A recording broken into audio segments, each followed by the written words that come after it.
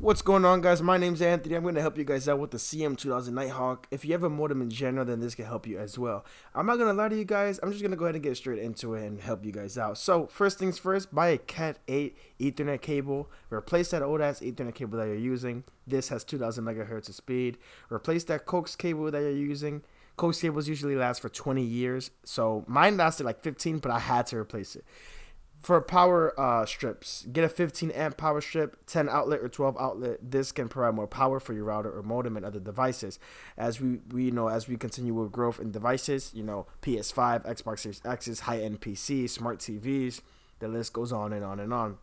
Now, you'll have your buttons, your power, your upstream, your downstream, and your internet, and blah, blah, blah, blah. You guys know that. Now, if any of those buttons are blinking, except for the multi-gig, that is not good. If it blinks for a couple minutes, that's okay. But if it starts blinking for hours and you experience disconnections, that's not good. Here is a splitter that goes into the basement or anywhere where you have multiple cables that are going on. That splitter is 10 years old, so definitely remove old splitters. Yeah, you go to the basement, look for that, and if you have to remove it, then remove it, especially how old it is. If you're younger, if you're like around like 15, 14, 13, you don't understand anything that I'm telling you, just contact, support or talk to an adult and they can maybe help you. All right, now we're going to go ahead and go to the PC. Make sure your Ethernet cable is connected from the modem or the router is connected Ethernet cable to your PC, or you're connected to Wi-Fi.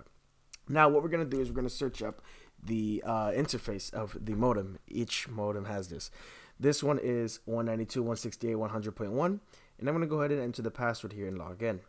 Username is admin. Usually you can create it. Now, first thing you want to check out is go to advanced and check out your hardware version and your cable firmware version. Make sure everything's up to date. If you have to, go ahead and search up on another browser what the latest firmware version is. If you're on Netgear support chat or call, you can ask them as well and they'll check for you. Next thing you want to go to is administration. Go to event log, and this is where basically you figure out issues on your modem. There's going to be notice, warning, and critical. You just want to see a bunch of notices. But if you see critical or warning, pay attention and jot them down. I think this is military standard time. So yeah, this. Don't worry about the time. Just worry about what it's telling you. If it's telling you T1, T2, T3, T4, T5, or T6, you can search it up and it can help you out. Or you can contact your ISP or Netgear chat support and they can help you out with that furthermore. For me personally on this modem, I was getting power level issues that were related to MDD message timeout. So this is how you troubleshoot it. And basically you have to contact your ISP and let them know.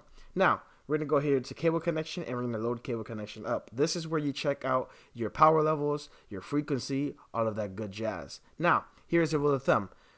This is dBmV. This is how power level is measured, or this is power level in general.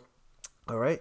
So DS downstream should be -7 to +7. So here it is, downstream by the channels. That's DS downstream. Now upstream, US. That's going to be right here, and we're going to scroll down all the way right here. This is a mic audio, by the way. Upstream bonded channels. Now, we're going to go over the rule of thumb and the rules that you should follow. So, for your downstream, it should be -7 to +7 dBmV. So, that's what the power level should be. Any higher is bad, any lower is bad. So, let's go ahead and check it out.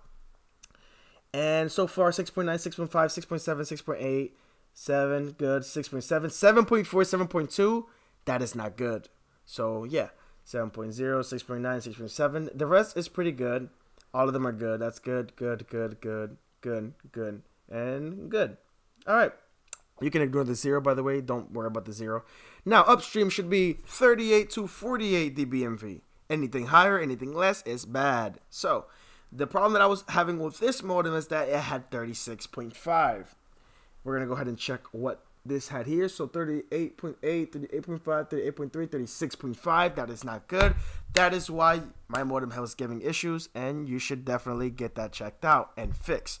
Now, the video, visually has ended, but this is a voiceover onto the video that I'm doing. So I'm just going to be explaining some things that you should know. Now, keep listening. Don't click anywhere. Just listen.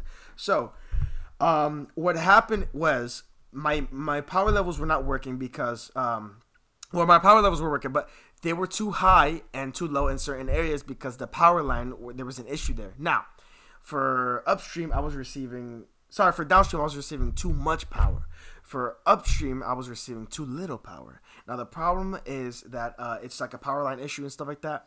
Now, I got my power line replaced, my coax cable replaced, my splitters removed, my splitters thrown away, excess cable thrown away. You see what I mean? I got everything fixed around it. Now, the only thing left for me to do is to get a filter. Now, the ISP will provide me with a filter tomorrow. And the filter, as the guy on the phone said, his name is Maurice. Thank you, Maurice Earl. You are an OG. He basically said that it basically ups upstream and lowers downstream, which is good.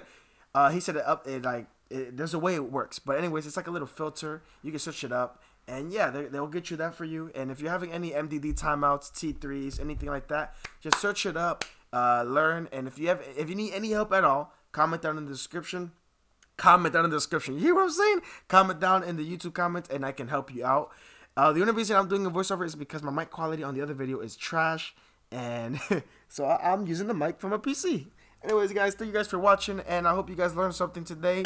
Thank you guys. I love you guys. Peace out. My name is Anthony. You can comment down if you need any help, assistance, or anything. I got you guys. Happy New Year. Peace out. Enjoy your new modem.